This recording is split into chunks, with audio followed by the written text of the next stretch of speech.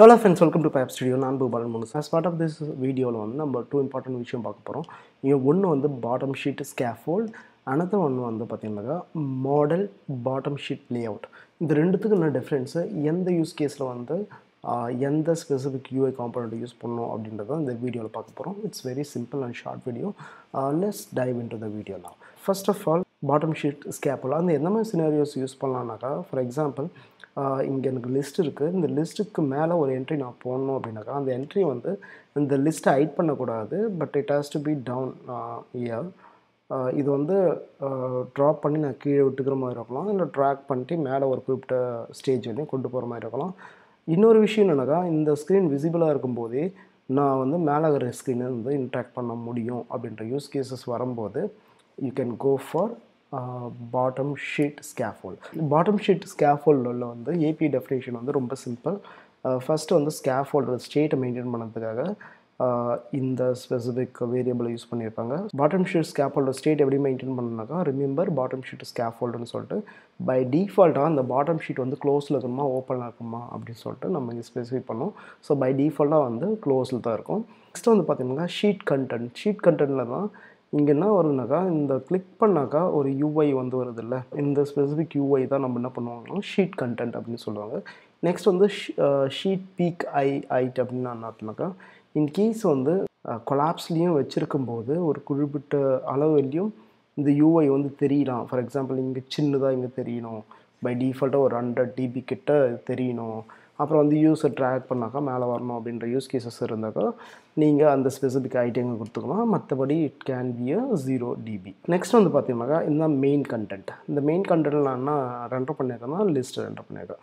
So simple. So இங்கே பார்த்தீங்கன்னாக்கா இந்த மெயின் கண்டென்ட்டில் வந்து நான் ஒரு கிளிக் பட்டன் வச்சுருக்கேன். அந்த கிளிக் பட்டனோட கால்பேக் தான் இங்கே வந்திருக்கும். ஃபார் எக்ஸாம்பிள் இங்கே பார்த்தீங்கன்னாக்கா ஈவன் லிஸ்ட் ஸ்க்ரீனோட கால்பேக் இருக்குல்ல, ஆன் கிளிக் ஃப்ளோட்டிங் ஆக்ஷன் அப்படின்னு சொல்லிட்டு, அதாவது இந்த லிஸ்ட்டுக்குள்ளே ஒரு ஃப்ளோட்டிங் பட்டன் இருக்குது. இந்த பட்டன் கிளிக் பண்ணால் இந்த ஆக்ஷன் வந்து இங்கே இன்வோக் ஆகும். இந்த ஆக்ஷன் வந்தோடனே நான் என்ன பண்ணியிருக்கேன்னா, ஈவன் டு ஹோமில் இந்த பாட்டம் ஷீட் இருக்குல்ல, இந்த ஸ்டேட்டை வந்து எக்ஸ்பேண்ட் சொல்கிறேன். அதனால தான் வந்து இங்கே கிளிக் பண்ணும்போது இது வந்து எக்ஸ்பேண்ட் ஆகி காட்டுது. ஸோ இங்கே பார்த்தீங்கன்னாக்கா ரெண்டு யூஸ் கேஸ் நம்ம சொன்ன மாதிரி, இந்த ஷீட்டு உங்களுக்கு விசிபிளாக இருக்கும்போதே இங்கே மேலே இருக்கிற எலமெண்ட்ஸை இன்ட்ராக்ட் பண்ண முடியும் அப்படின்ற யூஸ் கேசஸ் வந்தாக்கா நீங்கள் பாட்டம் ஷீட் ஸ்கேஃபோல்டு பண்ணலாம். நான் ஆல்ரெடி ரெண்டு இது பர்த்டே அண்ட் என்கேஜ்மெண்ட்டுக்கு ஈவெண்ட்ஸ் போட்டிருக்கேன். நெக்ஸ்ட் வந்து மேரேஜ் ஈவெண்ட் போடணும்.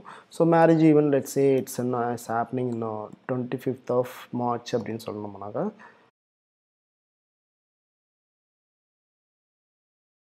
ஸோ இது வந்து பாட்டம் ஷீட்டோட இம்ப்ளிமெண்டேஷன்ஸ்.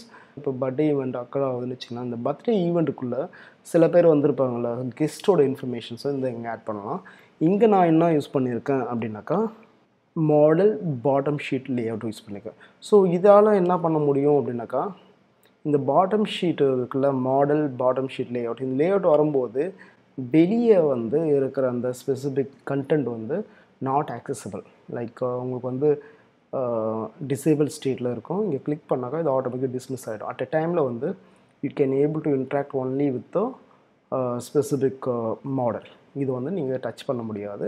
இன்கேஸ் டச் பண்ணது வந்தாக்கா அது ஆட்டோமேட்டிக்காக டிஸ்மிஸ் ஆகிடும். ஸோ இந்த மாதிரி சினாரியோஸில் வந்து நீங்கள் வந்து மாடல் பாட்டம் ஷீட் லேஅவுட்டை யூஸ் பண்ணலாம். இந்த கெஸ்ட்டில் மாடல் பாட்டம் ஷீட்டோட UI நம்ம எப்படி ரெண்டர் பண்ணியிருக்கோனாக்கா, மாடல் பாட்டம் ஷீட் அப்படின்னு சொல்லிட்டு இந்த API வந்து ஆக்சஸ் பண்ணியிருக்கோம். இதில் அகெயின் ஷீட் ஸ்டேட் அப்படின்னு சொல்லிட்டு ஒரு ஸ்டேட்டை நம்ம இங்கே மெயின்டைன் பண்ணி வச்சுருக்கோம். It's model bottom sheet state அப்படின்னு சொல்லியிருக்கோம். பை டிஃபால்ட்டாக இது வந்து இடன் வச்சுருக்கோம், which means it will be height by default.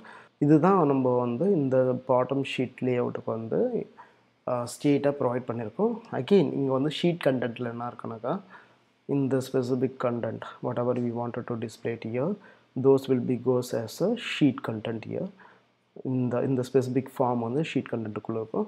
இங்கே மெயின் கண்டென்ட்டில் பார்த்தீங்கன்னா கெஸ்ட் லிஸ்ட் ஸ்க்ரீன் வந்து நம்ம ரெண்டர் பண்ணி வச்சுருப்போம். Just this informations. அதுக்கும் ஒரே ஒரு டிஃப்ரென்ஸ் தாங்க. பாட்டம் கண்டென்ட் வரும்போது அந்த லிஸ்ட் வந்து ஆக்சசபிளாக இருக்கலாம் அப்படின்ற சினாரியோஸில் வந்து பாட்டம் ஷீட் ஸ்கேஃபோல்டுக்கு போங்க. இன்கேஸ் வந்து வெளியே இருக்க கண்டென்ட் வந்து ஆக்சஸ் பண்ணக்கூடாது, we wanted to block it when the bottom sheet is occur அப்படின்ற சினாரியோஸில் வந்து you can go for a model bottom sheet லேஅவுட்க்கு போகலாம். So otherwise there is no difference like இங்கேயும் நம்ம ஸ்டேட்டை வந்து இந்த கால் பேக்கில் வந்து அப்டேட் பண்ணியிருப்போம் அனிமேட்டட் டூல்ஸ் அப்படின்னு சொல்லிட்டு எக்ஸ்பேண்டபிள் கொலாப்ஸ்ன்னு சொல்லிட்டு அங்கே வந்து எக்ஸ்பேண்டபிள் கொலாப்ஸ்ன்னு சொல்லுவோம் இங்கே இடன் அண்ட் எக்ஸ்பேண்டட் அப்படின்னு சொல்லிட்டு ஸ்டேட்டஸ் வந்து மாடிஃபை பண்ணுவோம் otherwise it's very simple concept and thank you so much for watching the video. If you like the video, please do share and subscribe. Thank you so much. Bye bye.